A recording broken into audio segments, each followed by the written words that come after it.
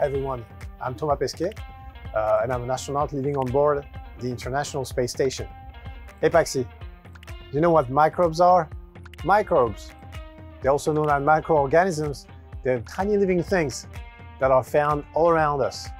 They're too small to be seen with the naked eye, but they can be seen using a microscope. So where can you find microbes? Well, microbes really do live everywhere, including in water, soil, and in the air. The human body is in fact home to trillions of microbes. So wherever we go, microbes will follow, and that includes the International Space Station. The most common types of microbes are bacteria, viruses, and fungi. Bacteria, they're single-cell microbes that are mostly harmless to humans.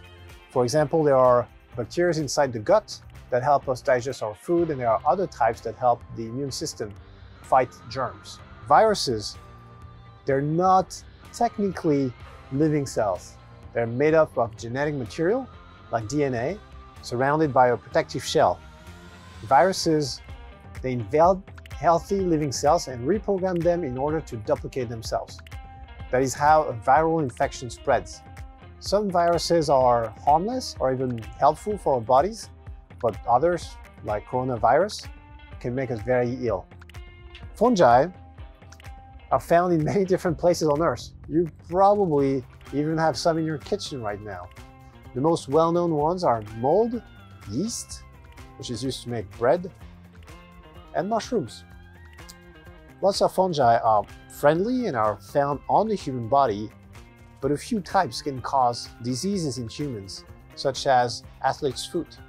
So, Paxi, the types of microbes found on the International Space Station are mainly ones that come from the human body.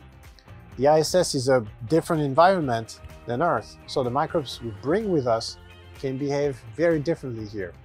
For example, you might have noticed that I'm floating because here on the ISS we experience microgravity.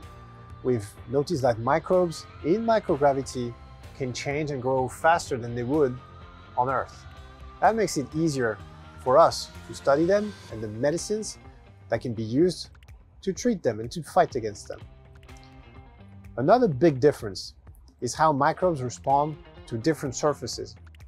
We have recently learned that some microbes, especially fungi, love to hang out and grow around technology and on metal surfaces, which can be a problem here where we're surrounded by both. This can even be dangerous because the microbes can break down and harm our equipment. So how do we keep these microbes under control?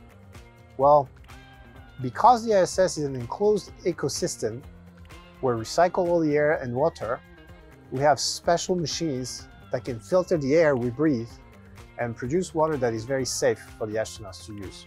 We also regularly, in fact every Saturday, clean the space station with a vacuum cleaner, and then we wipe down all the surfaces and try to keep everything dry, just like you would do at home.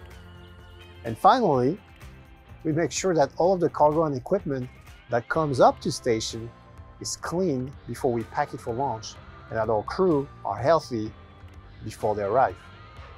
It's important to keep your home clean and healthy, especially if it's in space. So, see you next time, Paxi. Bye-bye.